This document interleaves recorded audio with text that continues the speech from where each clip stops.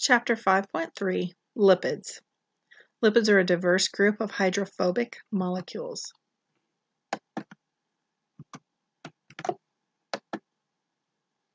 Unlike other macromolecules, lipids do not form polymers. The unifying feature of lipids is that they have little or no affinity for water because they consist of mostly hydrocarbons, which form non-polar covalent bonds. Lipids are highly diverse in form and function. The most biologically important lipids are fats, phospholipids, and steroids. Although fats are not strictly polymers, they are large molecules assembled from smaller molecules via dehydration reactions. A fat is constructed from two kinds of smaller molecules, glycerol and fatty acids. Glycerol is a 3-carbon alcohol with a hydroxyl group attached to each carbon. The fatty acid consists of a carboxyl group attached to a long carbon skeleton, often 16 to 18 carbons long. The many nonpolar carbon-to-hydrogen bonds in the long hydrocarbon skeleton make fats hydrophobic. Fats separate from water because the water molecules hydrogen bond to one another and exclude the fats.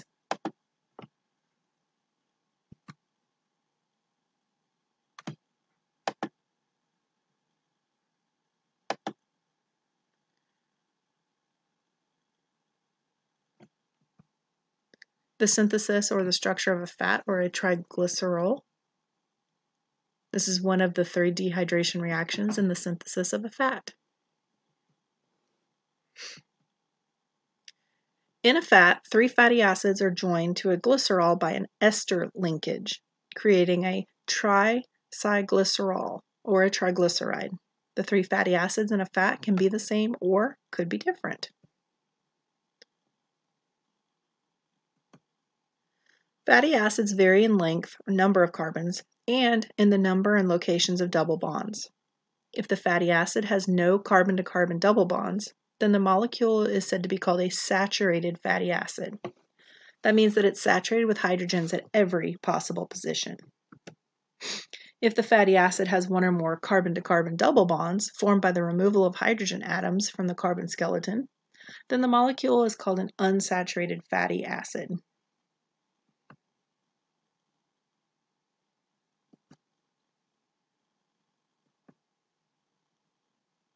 Here's a side-by-side comparison of the saturated and unsaturated fatty acids. A saturated fatty acid is a straight chain, but an unsaturated fatty acid has a kink wherever there is a cis double bond. The kinks caused by the cis double bonds prevent the molecules from packing tightly enough to solidify at room temperature. Fats made from saturated fatty acids are saturated fats. Most animal fats are saturated. They're mainly solid at room temperature. Examples of these include lard and butter. Generally at room temperature, they're going to be solids, but occasionally they may not be. Fats made from unsaturated fatty acids are called unsaturated fats. Plant and fish fats are liquid at room temperature and are known as oils. Example of these fats, such as corn oil, margarine, and olive oil, have a tendency to be liquid and melt very easily when they do come in solid form. The phrase hydrogenated vegetable oils on food labels means that unsaturated fats have been synthetically converted to saturated fats by the addition of hydrogen. Peanut butter and margarine are hydrogenated to prevent lipids from separating out as oil. A diet rich in saturated fats may contribute to cardiovascular disease called atherosclerosis through plaque deposits. The process of hydrogenating vegetable oils produces saturated fats and also unsaturated fats with trans double bonds. These trans fat molecules contribute more than saturated fats to atherosclerosis. Some unsaturated fatty acids cannot be synthesized by humans and must be supplied by diet. Omega-3 fatty acids are essential fatty acids which are required for normal growth and are thought to provide protection against cardiovascular disease. The major function of fats is energy storage. A gram of fat stores more than twice as much energy as a gram of polysaccharides such as starch. Because plants are immobile, they can function with bulky energy storage in the form of starch. Plants use oils when dispersal and compact storage are important, such as seeds. Animals must carry their energy stores with them, so they benefit from having a more compact fuel reservoir of fat. Humans and other mammals store fats as long-term energy reserves in their adipose cells.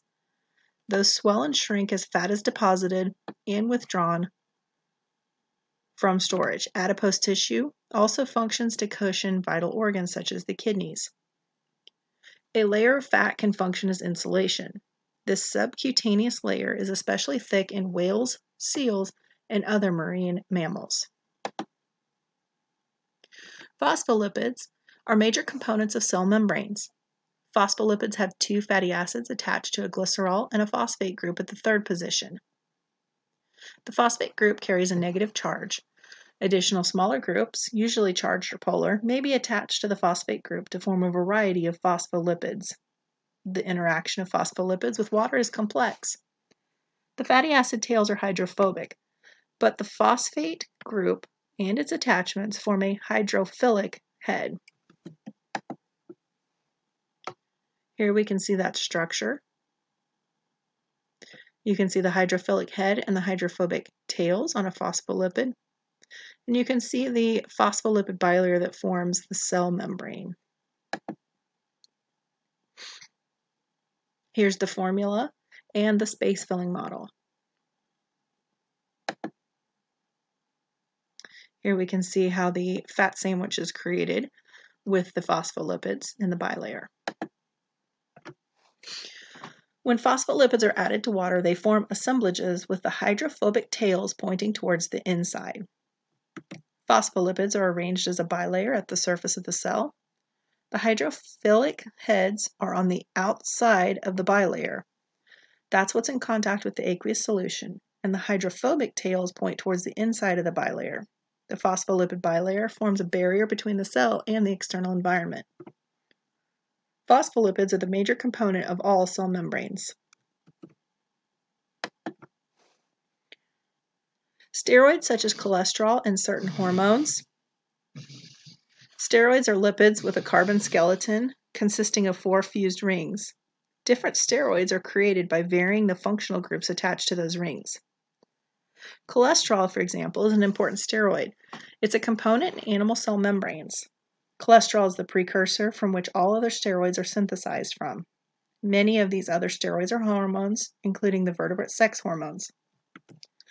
Although cholesterol is an essential molecule in animals, high levels of cholesterol in the blood may contribute to cardiovascular disease. Both saturated fats and trans fats exert their negative impact on health by affecting cholesterol levels. Here we can see 3 different forms of the cholesterol molecule: the molecular, the ball and stick, and the space filling.